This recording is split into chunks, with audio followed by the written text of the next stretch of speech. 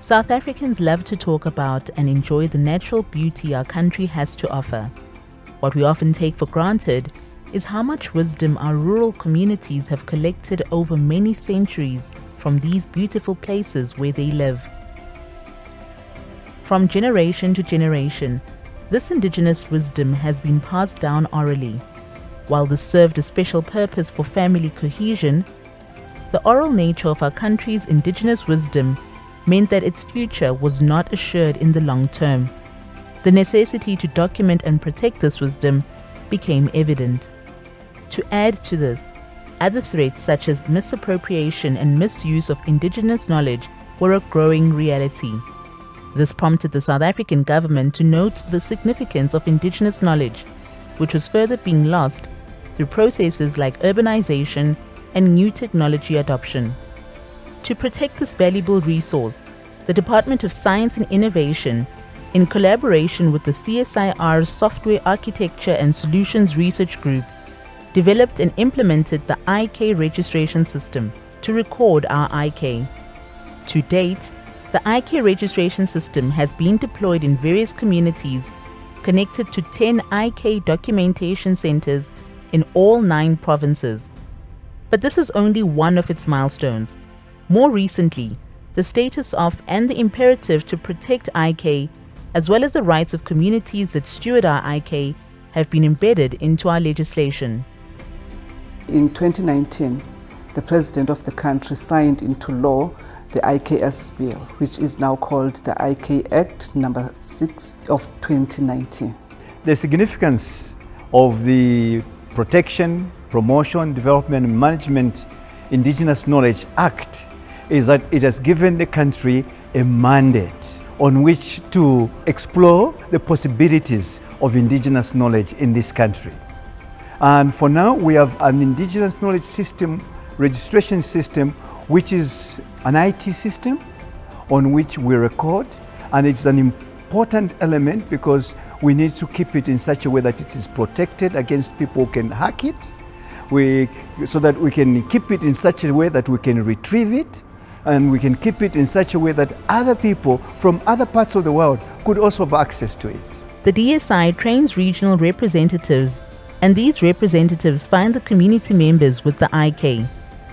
They then record and document this knowledge in the respective local languages, using video technology and the necessary tools at the IKS documentation centers.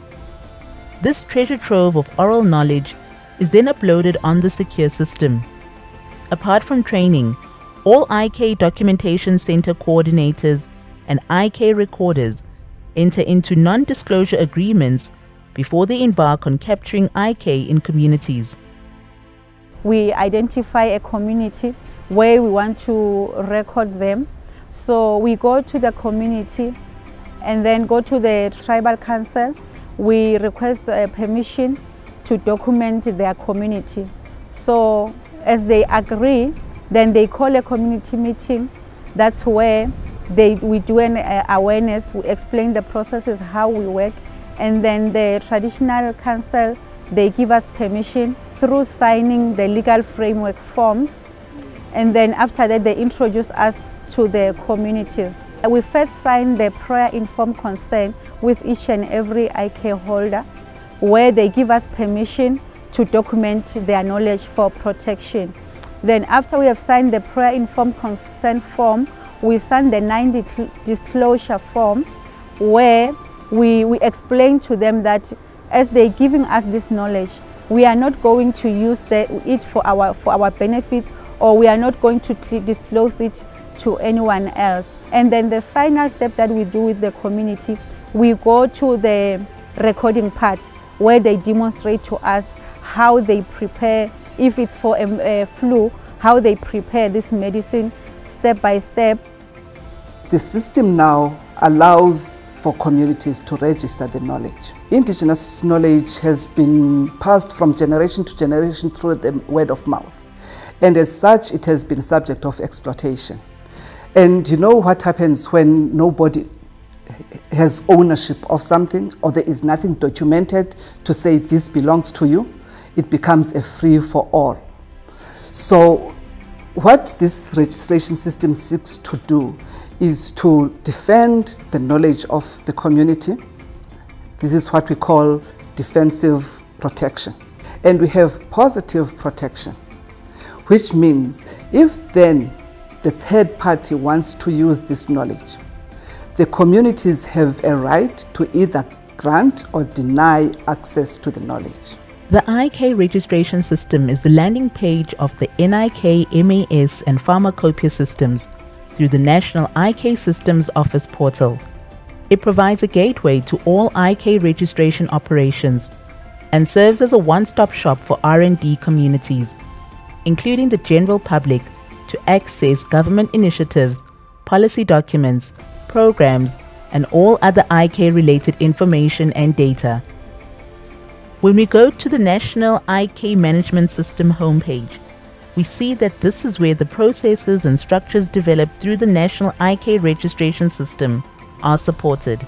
Under Fast Facts, we see that the system covers 10 provincial IK system documentation centers. The system currently has over 2,000 IK holders with over 10,000 claims. Within these claims, the system has quality assured over 3,000 IK inputs ready for scientific processing. Looking at access levels, 2 levels exist. Open access that contains community promotional information as well as recorded IK that is already in the public domain, and confidential access that requires authorization to access the detail on a specific entry. The user can look for a community in the system and access the relevant information depending on the access levels.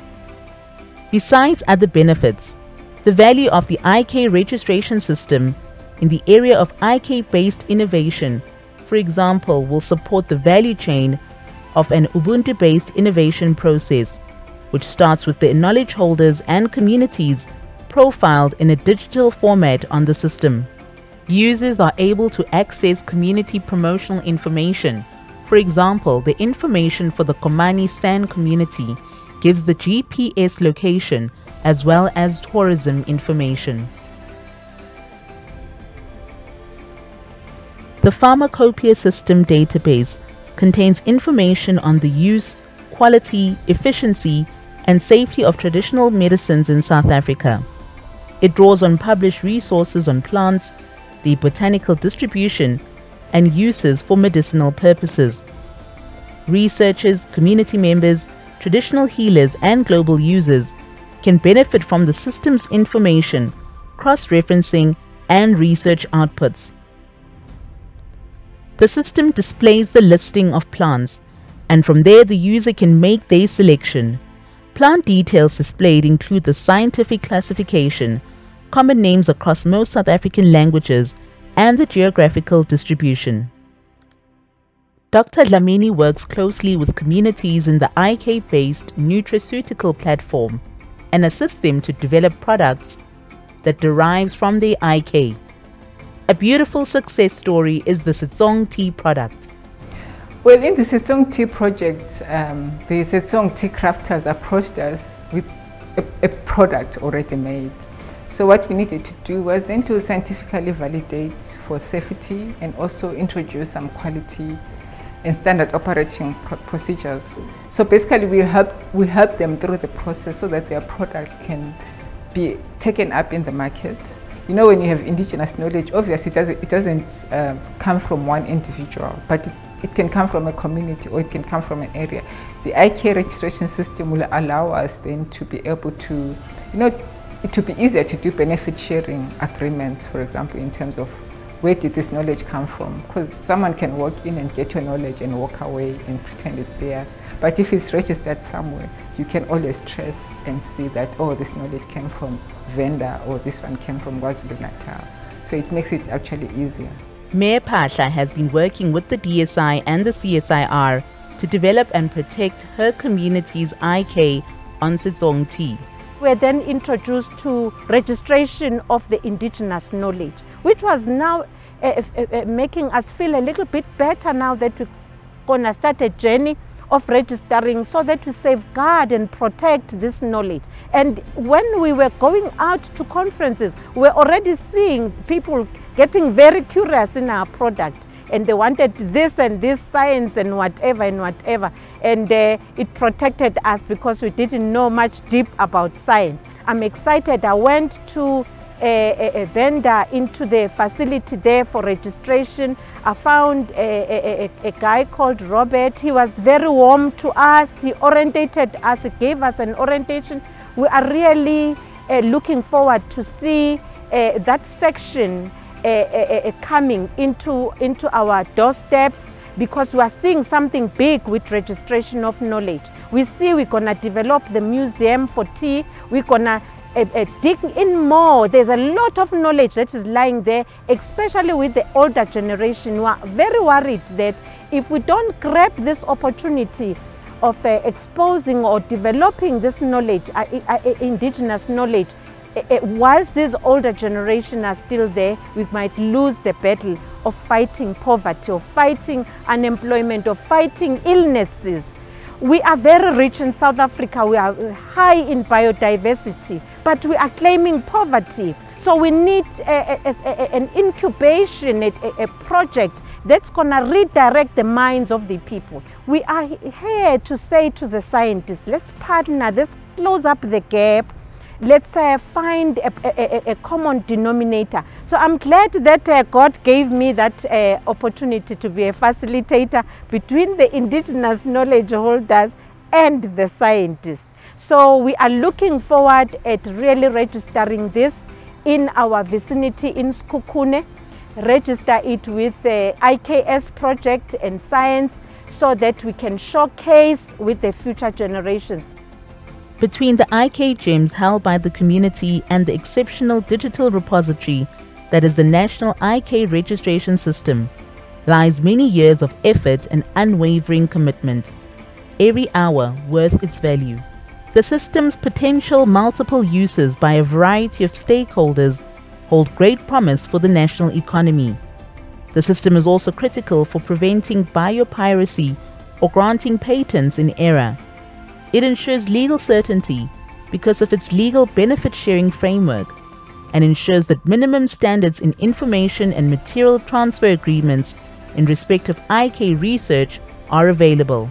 Finally, the results of the recorded IK will help communities to secure potential benefits and interests derived from commercialization and social good. These may include both social cohesion and economic benefits. However, the ultimate aim of the IK registration system is to protect our IK and the rights of knowledge holders.